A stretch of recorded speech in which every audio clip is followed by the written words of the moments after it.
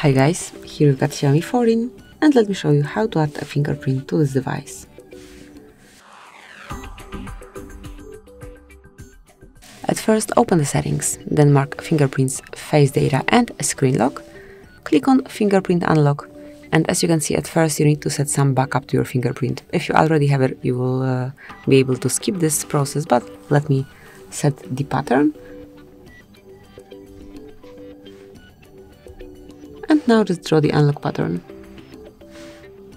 Click on re-enter it and then click on confirm.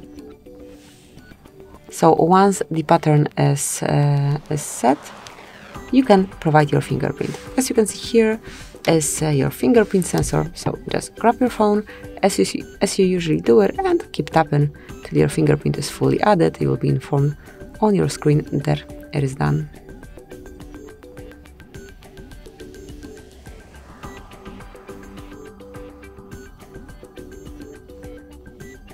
And as you can see, it has been done. From now on, you will be able to unlock your device with this fingerprint only. Thank you for watching. Please subscribe our channel and leave the thumbs up.